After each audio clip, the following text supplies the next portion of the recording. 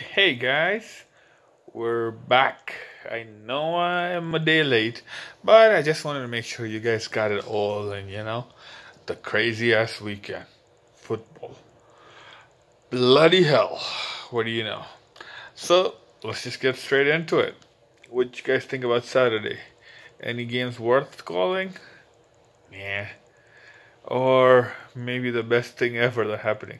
Liverpool losing 3 nothing to Watford. And man, this result looked like it was coming. This team had been lethargic for their past 3 games. They'll still win the title, no doubt. But I think Arsenal are going to be like, we still got the invincibles record. But they did not look like themselves.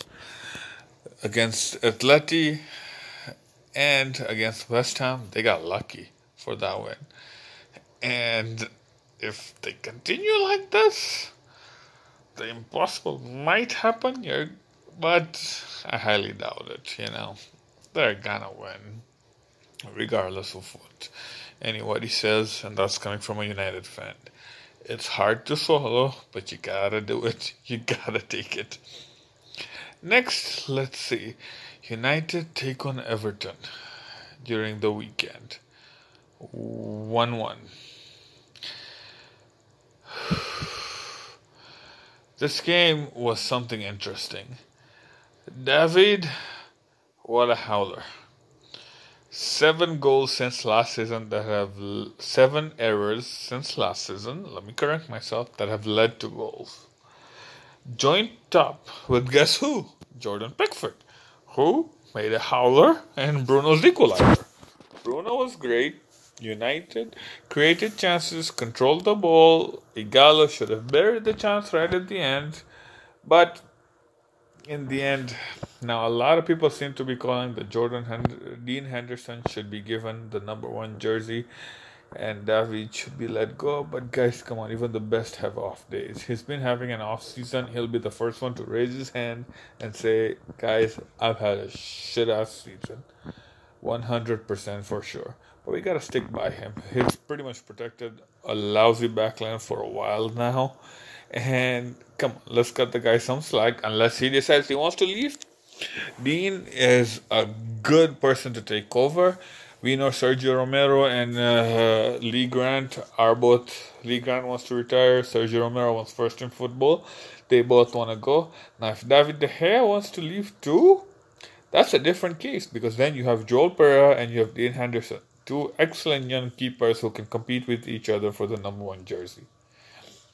So the future looks bright. But for now, he's still one of the great keepers. Let's cut him some slack. We're United. We don't jump on the stupid bandwagon like some of these plastic bloody fans already chanting Oli out. His tactics were wrong. He didn't know what he was doing. Well, you plastic fools. Why don't you go support another club? They need your plasticness in them. We stand by our manager. We stand by our team. We stand by everything. We just stop pointing the blame. I think a lot of this starts with idiot Einsteins on TV. And these come from the former United legends who can't keep their fucking mouths shut. So if you guys can't stand with our manager, do us a favor, stop supporting the club. Just go away. You will help us a lot. In the end, fair result. Now United got lucky with VAR, but Sigurdsson obstructed line of view. He was in an offside position. Should have never been a goal. Flip side, is VAR good for the game or not? I still hate it. Because thinking from an Everton fan's point of view, that would have been a goal. They would have had 3 points. Kills the excitement. I would have been devastated to see United lose. But those are the emotions, the highs and the lows you run with in the game. This is the beautiful game that does not need to be stopped. We don't stop unless there is a need to be stopped. That's why I hate the video assistant referee. They may have corrected a lot of decisions, but the game slowed down. It's really frustrating and it's really annoying. I do not like it. I'm still anti-VAR, no matter what. Okay, I'm gonna stop complaining and bitching and moaning about the Premier League weekend. El-classico. Real Madrid Barcelona. A game everybody looks forward to. Boy, it was a shitty game.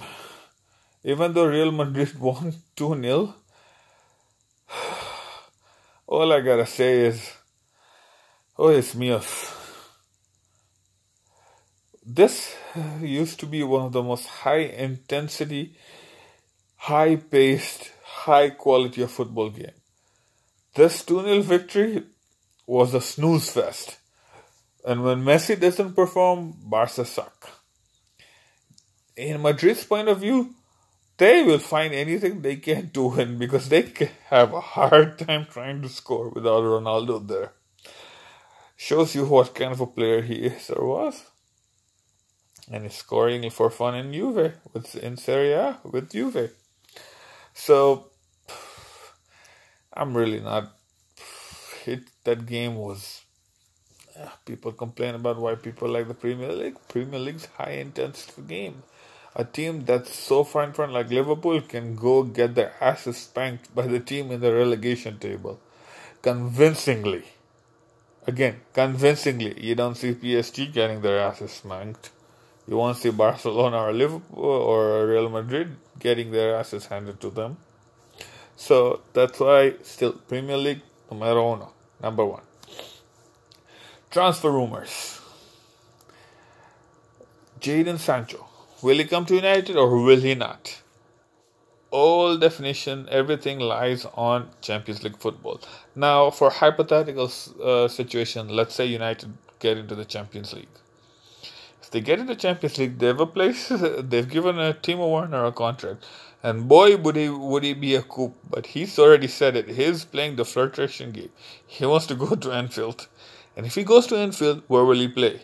You got Salah, you got Firmino, and you got Mane, and you got Naby Keita, who's having a hard time finding a game. So it's kind of interesting. Who will he replace? Will Klopp let Firmino go? I think that'd be a mistake. He's one of the most selfless players in the whole 11 who will think about the team first than himself. Mane is there, but Mane has a selfishness to him. Salah is a selfish player. But that's how most great goal scorers are. So it's going to be interesting where Timo ends up because Barcelona are interested in him too. And Barcelona do need him. Playing alongside Messi, maybe he might actually enjoy that. Only time will tell. Sancho, reports say he wants to come to United. I don't even know if that's going to happen, but I'm hopeful as a United fan. So let's see what happens. Right now, those are two of the biggest stories that I've heard. A lot of players are going to be linked with United because, let's face it, United are not where they should be. So we're going to find out. Anyways, guys, I'm going to see you after the FA Cup weekend. And we'll chat soon. Bye. Take care.